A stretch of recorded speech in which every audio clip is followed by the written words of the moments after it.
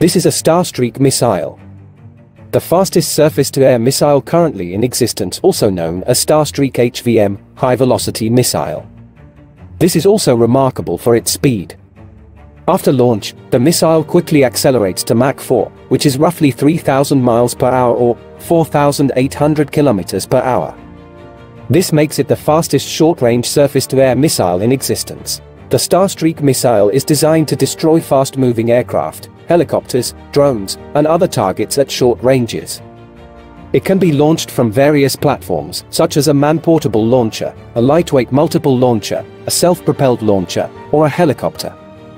It can also be integrated into larger air defense systems, such as the Force SHIELD system.